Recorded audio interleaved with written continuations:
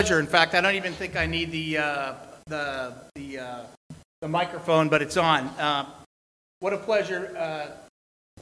On behalf of Lieutenant General Rocco and the Marines Memorial Association, thank you for joining us tonight for our third 2023 lecture series. And it's my pleasure to introduce a good friend and the Commanding General of the 1st Marine Division. So, sounds good.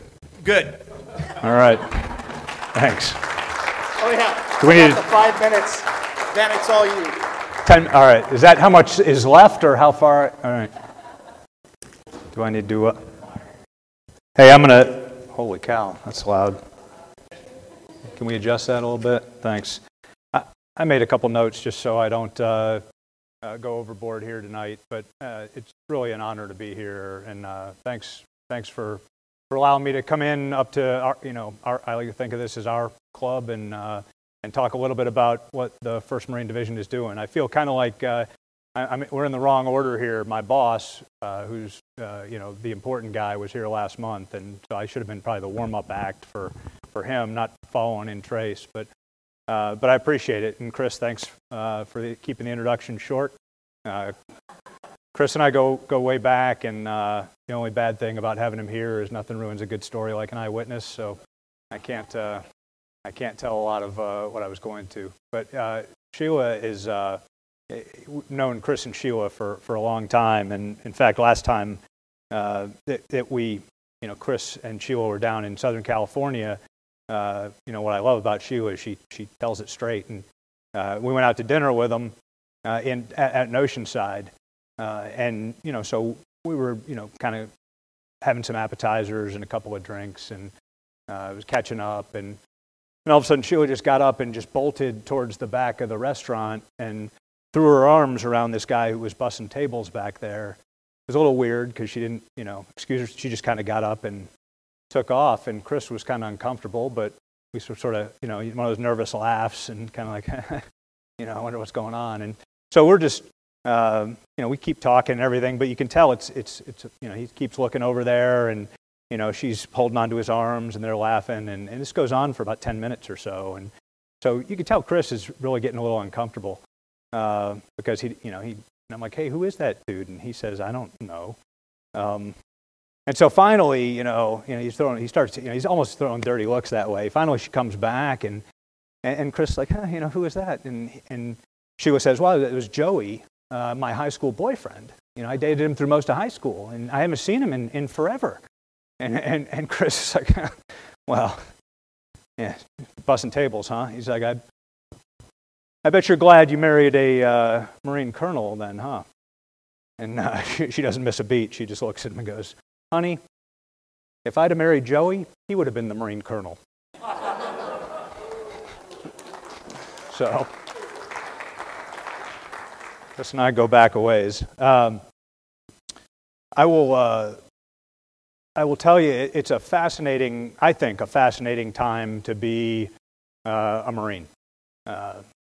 It's when I first came in the Marine Corps, probably long before all you young folks served.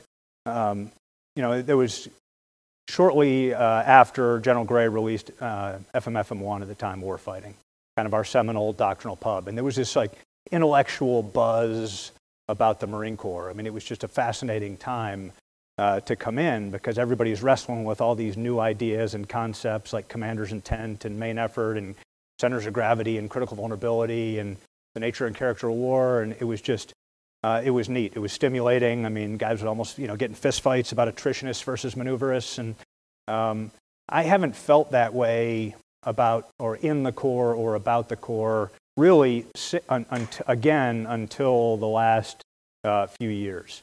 And so I realize there are lots of opinions about I think some well-informed, some not, about where the Marine Corps is headed, what we're doing, why there are some changes in the Marine Corps, but it's a fascinating conversation to be a part of.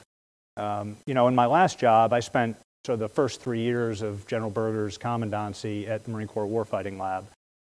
So by sort of billet, I had a front row seat and a part in this whole Force Design 2030 process. And so a lot of folks think it's just justice that now I'm on the receiving end as the CG of the 1st Marine Division, having kind of been part of the good idea folks and the new concepts and things, and now having to wrestle with the implementation and balancing how do you build that future force with being ready to fight tonight.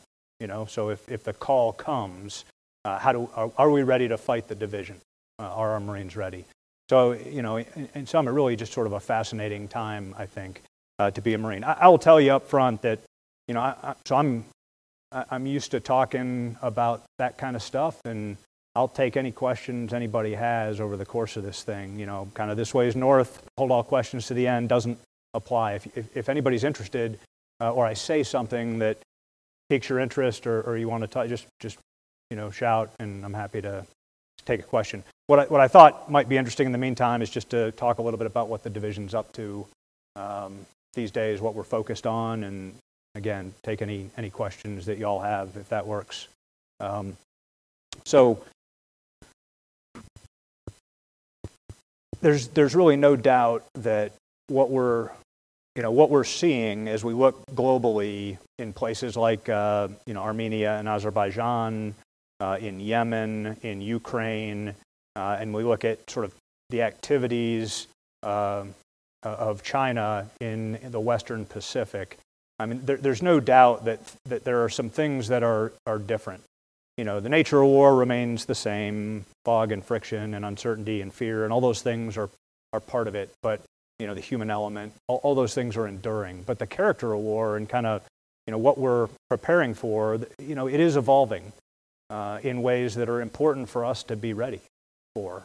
And so, while we don't want to knee-jerk, we don't want to take the wrong lessons by sort of looking superficially at some of the things we think we're seeing. There's certainly some adaptation that has to take place. And when you're on a fixed budget, that's tough, right? Because you can't just keep all the stuff that you have and keep doing things the same way and get the new stuff that you need. So that's sort of the art of it, and that's really what the Commandant has wrestled with over the last few years. And so, and what it boils down to is just risk. You see it happening in the other services too. If you watch the news and you see the tension over the Air Force divesting of A-10s, for instance, which is a phenomenal close air support aircraft that I've relied on many times, to come in and do what that aircraft was designed to do in combat. And so, tugs on the heartstrings, but the Air Force can't keep all of those legacy platforms that are highly vulnerable, to threats that are now proliferating widely. They can't keep all of those and still have, because the maintenance costs are just enormous to keep those things flying, and invest in the new platforms they need to meet the challenge of a rising China, et cetera. So, those are some of the tensions. In the Marine Corps, it's particularly interesting, I think, because our history, right, and our traditions that are born of that history, that they empower us. It is so much a part of who we are and what we believe and why we fight and how we demand that Marines win on every battlefield and every climb and place, is that sense of standing on the shoulders of giants, that sense of history and the importance of our traditions. And it's empowering, but can also be an anchor, quite frankly, to progress. And you see that tension today in terms of, and we really have to, I think, rise above that a little bit and recognize that it can be an impediment to innovation, and to recognizing some of the changes in the character of war, and that what worked and we honor because it worked, on a previous battlefield, may not be what's going to work on a future battlefield, and finding the sweet spot sort of between those things that are enduring and those things that need to evolve is really challenging. And I started out talking about, hey, just, the Commandant wrestling with these things. We're wrestling with these things. Sergeants are wrestling with these things as they look at, the nature of the threats that we face. So, China has been obviously front and center, but,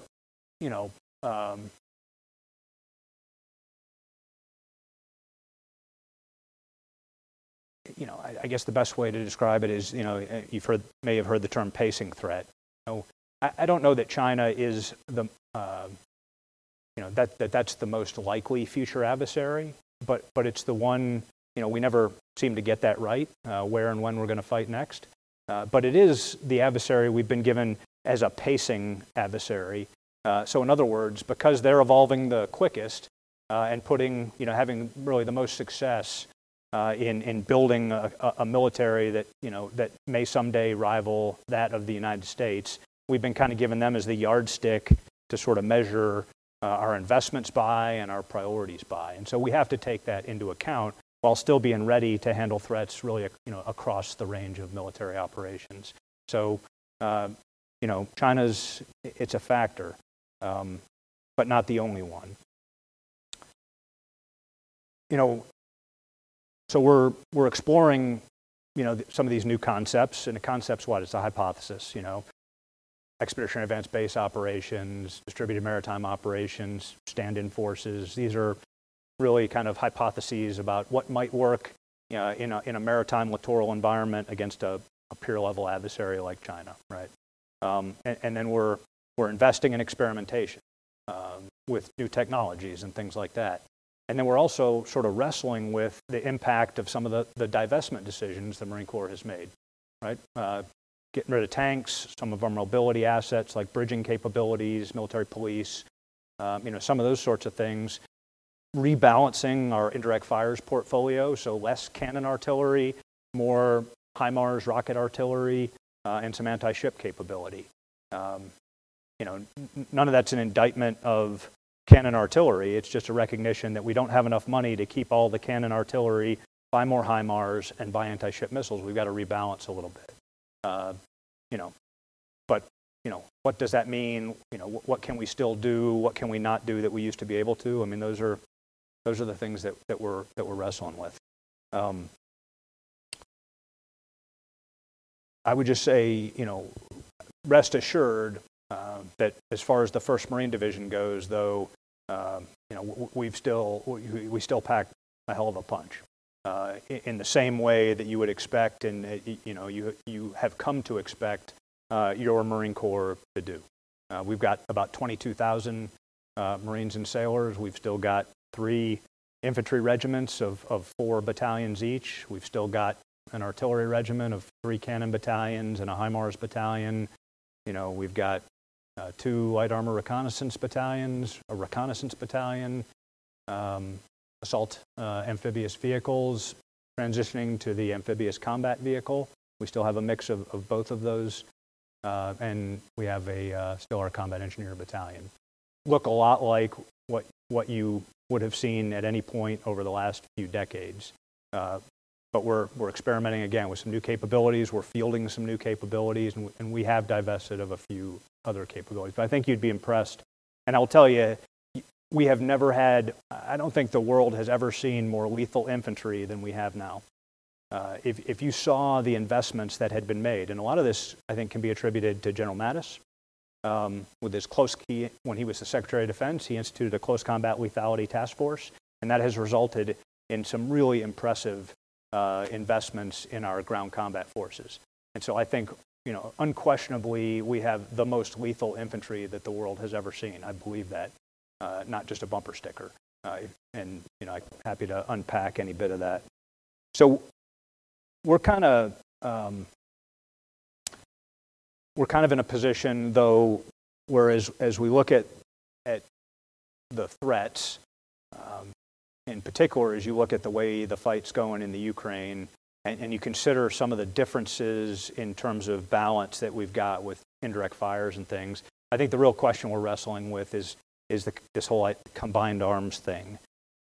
Combined arms, which has been central to the Marine Corps' ethos and approach to warfighting, for at least since World War II, right? At least, acknowledged and intuitively before that. But what is combined arms in the 21st century? I mean, if your definition of combined arms is simply, infantry, tanks, and artillery, then I think, you got it wrong. Combined arms is about using different tools to create a dilemma for the enemy. such that when he tries to react to one, he's vulnerable to another.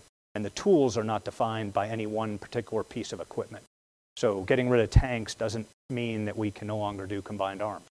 It just means that's one tool that's been, replaced by others, or we have to think differently. But now we have to think about things that we, certainly Marines are not used to thinking about. Cyber, space, the electromagnetic spectrum, because those things are not just like Star Trek things. Those things are resident at the small unit level, not just in peer adversary forces like China and Russia, but amongst dime store adversaries around the world, because you can swipe right on Amazon and buy a drone that is really easy to put, an electronic warfare or payload on or modify to carry some kind of, munition that you can drop, or, there's all kinds of different, the creativity is incredible. So we've got to think about that stuff. Most of our time, we have three, and I'll kind of just frame the three things the division's focused on, really. One is division as a force provider. That's kind of the must-pay bill. And that means, the division deploying units forward on our Marine Expeditionary units to Okinawa, Japan, as part of the unit deployment program, and to Australia, which has been something new over the last 10 years, but is, has continued to increase in size and value. I will just use as, so we got, you may be familiar with this whole Title 42 thing. Title 42, this has come and gone over the last few years, but it's this, I don't know if it's a law or a policy, but I think it's a policy, but basically allows for quick deportation of illegal immigrants when they come across the border, largely focused on the southern border. And it's a deterrent, right? Because immigrants, folks know that if they sneak across and get caught, they can just be shipped back and made to wait south of the border while their case is being heard for asylum or whatever. That's about to expire, which they think will now result in a flood of attempts at illegal immigration. So they've, kind of gone to the bullpen, called in some active duty folks to augment Department of Homeland Security and Northcom. Long wind up to a short pitch, which is that part of that bill is to 1st Marine Division for a couple of hundred Marines, basically 2 companies of 100 Marines each as part of this force. I thought, hey, like when I first heard it, 22,000 Marines, yeah, no problem. We got it, we'll find you a couple of companies. But when we deploy, for any of the missions I talked about, it's not just an infantry battalion. That's our kind of base unit. Yeah, but they got an artillery battery, they got a light armored reconnaissance company, they got a reconnaissance platoon, they got a combat engineer platoon, and they've got usually some Amtrackers, that go with them. So it's kind of a, whether it's a battalion landing team on a MEU, or it's the same kind of force. It's a task organized formation like Marines are familiar with. So we got 12 of those in 1st Marine Division. 12 infantry battalions as a base, and that's kind of what we rotate in and out of the fight. Well, 2 100-man companies, I start thinking about it, and all of a sudden, you count what you're doing. Of those 12, 4 of those battalion teams are currently deployed. 4 are less than 180 days out from deployment, which means they're in the crucial part of their pre-deployment training, and I cannot task them with, send in a couple hundred folks to a border mission. That's 8 of 12. 2 of those battalions just got back within the last 30 days. So they've been deployed for 6 or 7 months and just got home. So I can't send them. So now 10 of 12 battalions and their associated reinforcements off the table. One of those battalions is our Infantry Battalion Experimentation Unit, 3rd Battalion, 4th Marines out of 29 Palms. So they are a service priority, continuing to refine some of the changes that the Commandant is looking at for the future Infantry Battalion. So really important when you consider that's kind of the foundational unit, for us as a Marine Corps. So that leaves me with 1 battalion, and that battalion's got companies deploying to 3 different overseas locations over the next 3 months, for other things that we've been tasked with. So all of a sudden, it's like I can't find 200 guys and gals that can go do this. So we, of course, we did. You know, we turned the ratchet and able to put together. And we're not just going to pull 2 guys from here and 3 from over there. I mean, we're going to send cohesive units. So, you know, we've managed to pull that together, but it's really hard. So just to give you a sense of how busy our folks are right now, I mean, we're stretched pretty thin, as busy as you know, Marines have ever been. Right now, we're at about, for every month deployed, Marines are home for just over 2 months. So 6-month deployment, home for just over a year, back out for 6 months. And that is sustainable, but it's getting close to the point where, it's challenging to turn those battalions around, go through all the personnel turnover after a deployment, bring in the rest of the team and train them again for the new deployment. So we're good, but we don't have any excess capacity. We do have some munitions challenges. I mean, the munitions that we've been sending over to Ukraine, 155 millimeter high explosive, so our cannon artillery rounds, HIMARS, GMORS rounds, and there are a couple others that are a little bit challenging for us right now. That impacts on training, but so we've got less, but right now we've got enough, but it's less. I would say if there's some short-term pain though. Not quite able to train, with as much ammunition as we've become accustomed to, but enough to do what we have to do. The 2 good things I would suggest, though, is that 1, it's kind of energized our industrial base.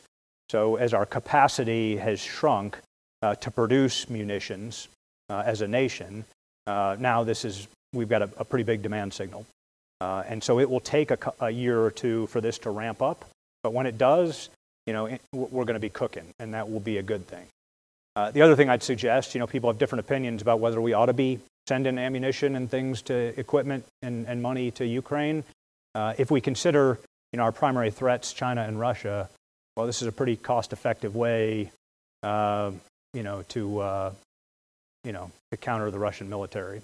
I mean, we're not losing any humans on the U.S. side, just providing a lot of ammunition, and it's obviously taken a pretty big chunk out of the Russian capability. So the second thing is division. Force provider is the first big bin. Second big bin of 3 is division as a warfighter, and so we are expected to be able to fight the division. So if we've got to go back into, you name the place, and this is not a battalion fight. And this is not just hopping around small islands or something, but we've got to, go in and take on a peer level adversary. Then we've got to be able to fight the 1st Marine Division, and so we're focused on that. I would say we've got a lot more diverse opportunities, but the tempo's been pretty high. So in the last year, the division spent about 3 weeks out at 29 Palms in the desert doing conventional combined arms warfighting in a non-live fire force-on-force exercise, division level, which was fantastic. I mean, and then we spent almost a month in the field in November and December, and that was more focused on naval warfighting. So integration with the Navy and thinking through if on a future battlefield, it's not we don't just own space on land here, but we own water space too. And we've got to be able to integrate fires that come from Navy ships as well as ashore. How do you do that against targets on land and against targets on the water? Because we don't have the luxury anymore of just drawing a line at the high water mark and saying, okay, Navy, you got everything that gets wet, and we'll take everything on this side. That's just not the way. The range of munitions and things these days, I mean, you just can't draw a line there. Or you're vulnerable. So we focused on that. We went to Korea for a month in March, deployed the division headquarters, and acted as the commander of the landing force for a combined exercise with the 1st ROC Marine Division. So I was the commander of the landing force. We had a Navy commander of the amphibious task force, and this exercise scenario was an amphibious assault into North Korea. And so that's, combined with the Koreans, supported by the Navy, the Air Force, and the Army. And then in an environment, it was January in North Korea, was the scenario, which was pretty chilly, so we had to get back into kind of cold weather warfighting. And then chemical, biological, radiological environment, mines in the water and ashore, so how do you work your way through that? So it forced us to confront really the toughest challenges that we might have to. It was good. So we spent about a month in Korea doing that, and we're headed to Australia in July for about a month to work with 1st Australian Division and a Navy Marine task force out of 7th Fleet in Japan, composed of the Expeditionary Strike Group there and the 31st Marine Expeditionary Unit. So we're going to be working with them, combination of MAGTAF operations ashore and Expeditionary Advanced Base operations, support to sea denial. So, we've got some range these days, but I would just tell you, we're getting a workout, and every bit of it is forcing us to wrestle with how do we command and control the division and make sure the division is ready to fight. The last thing is, of the 3 bins, is I would just we call it division against the pacing threat. And it's really kind of the experimentation and the innovation side of things. How do we, this future infantry battalion that we're evolving towards, how do we make sure we've got that right as we continue to kind of refine it here over time? If we're going to own battle space that's not just on land but also on the water, well, it's not good enough to just stand on the water's edge with a set of binoculars, looking out over the water and say, that we've got game and that we can control and affect our battle space. We got to get back into boats on the surface of the water, things that can swim. We've got to have, whether it flies over the water or operates on the water, we got to have the ability to sense and shoot in a bigger, more diverse, multi-domain battle space. So we're working on that kind of stuff. And a whole bunch of different, things that are related. Signature management, all the satellites these days, all the different electronic warfare capabilities, the range of adversary airborne systems, manned and unmanned. How do we hide so that we can survive and then effectively fight and apply what we do against, the same enemy? So it's kind of a fascinating time. Last thing I'll just mention is just people. Probably should have started with that, because the Marine Corps, it's still foundational, right? We equip the Marine, we don't man the equipment. I still believe that is absolutely the way we approach things. There's been a lot of press on some of the equipment just because it's new, but that doesn't mean that that's our focus, is just the equipment.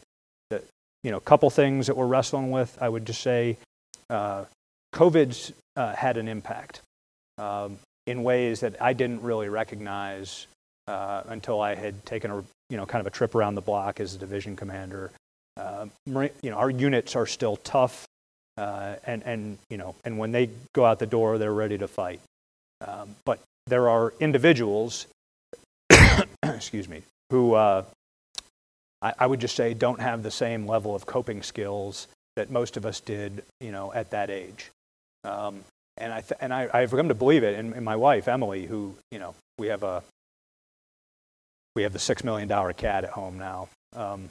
We've got dogs and cats, but this morning one of the cats kind of took a dive, had to go to the vet ER, and so she had to drop off the trip, unfortunately. And I feel ridiculous up here as a 2-star Marine saying that, but that's actually what happened.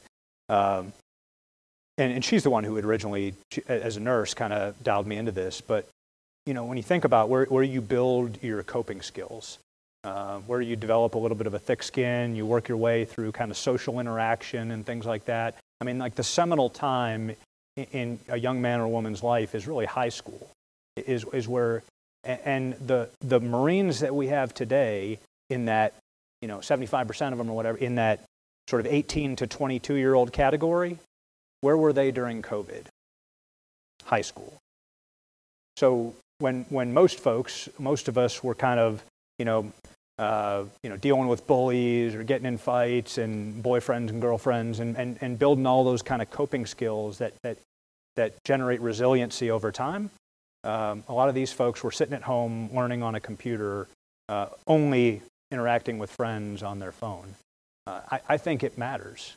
And I think so what you see is folks, in some cases, who have a little bit more propensity to go from 0 to 150 when faced with adversity and not go through some normal steps that somebody might take to try to wrestle with a problem, ask for help, resolve a conflict, things like that. So, I mean, it's a consideration. You know, we're not in crisis or anything like that, but you know, it's been noticeable. And then retention, you know, or recruiting, really. Retention, we've been pretty successful. We just made our mission for 0311s, infantry, riflemen, retention. In other words, keeping Marines in the Marine Corps for the first time in years. But some of that is necessary because of the challenges with recruiting. Marine Corps is the only force that made mission or is on track to make mission this year for recruiting, but it's tight. And it's eating into the pool of folks that normally is kind of the reserve that you go into the next year already in the bank. We're kind of having to draw heavily on them to make mission. So it's a tough time. I'll stop there. I hope that was, you know, useful. And but I am open book. I'll tell you what I think if anybody's got any questions. So just a reminder, please use the QR code on your program so we don't have folks jumping up. If you have a question, write it down, please, so we can take a look at it and pass it on. But I'm going to go ahead and kick off with the first question, and of course is, who is still the king of battle? Oh, come on, Vooch. Okay. Are you going to make me say that publicly? Yes. Yes, sir, I am. Okay. You're still the king of battle. The first question is, how is the mission of the fire team changed or is changing? It has not at all. I mean, you know, at some point, every attack is a frontal attack, right? Every play is just up the middle, smash mouth football, and the fire team is squarely in that space, and probably go up several levels from there, where their mission remains to locate, close with, and destroy the enemy with fire and maneuver, or repel his assaults by fire and close combat. That has been the mission of the Marine Rifle Squad and platoon for certainly as long as I've been in, and likely a hell of a lot longer than that. So that has not changed one damn bit. And those folks, as I said earlier, are the most lethal Marines that certainly I've ever seen, and I would imagine have ever walked the face of the earth. They're pretty impressive. Yeah. Sure. Sure.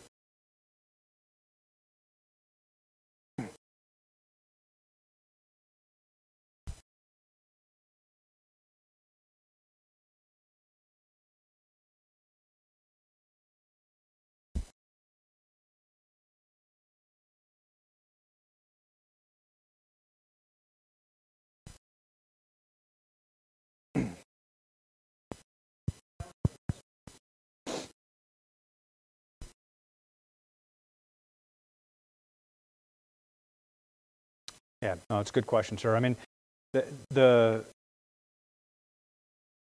I would broadly characterize it as, you know, with the idea that we can't just keep all the old stuff and buy all the new stuff. I think when it comes to aircraft in particular, what the commandant recognized is that we were not moving much at all, certainly not as fast as we needed to into the unmanned space, and that there was no way that we were going to be able to accelerate our efforts to procure unmanned aircraft and to train the people to use them effectively if we didn't slim down a little bit on the manned aircraft and create some space within the force to do that. So so he made the decision to slim down in some aircraft types a little bit, cut a handful of squadrons in order to make space. But then at the same time, he said, we're going to double the number of unmanned aircraft squadrons over the next few years. So that's really, I would say broadly, what we're trying to do is similar to, you know, the indirect fires with artillery, is create a balanced portfolio of manned and unmanned systems. You know, you save, I mean, we all, like, shoot, we have, you know, 3 divisions and wings of combined arms by law. So, I mean, we are required to maintain, you know, a significant amount of aviation capacity. But when you look at a platform, a huge part of the size and weight and cost of the platform is the fact you put a human in it.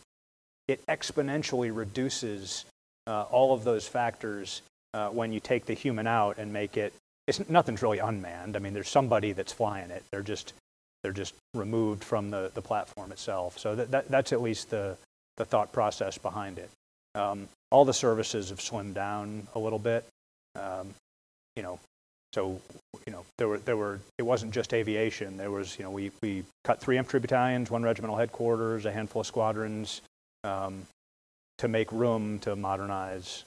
The commandant, you know, like a lot of the services, you know, we don't have, you know, a whole lot of really big, you know, ACAT-1 expensive programs where we can find money by cutting into those programs. I mean, we've got, you know, people in aviation are probably the levers, the primary levers that the commandant has when he needs to generate some resources to invest somewhere else. So, I don't know if that. Sir. Oh, sir, please follow up if I didn't hit the pitch. I don't know how to use the QR noted. code, so. Noted. Thank you, sir, for the question. Sir, how has the war in the Ukraine influenced or changed your perspective on how the Marine Corps will be employed in accordance with the force design? So I think that, you know, one thing about Ukraine is I think it's, you know, it's interesting right now. The thing I think we got to be cautious of is people pick and choose what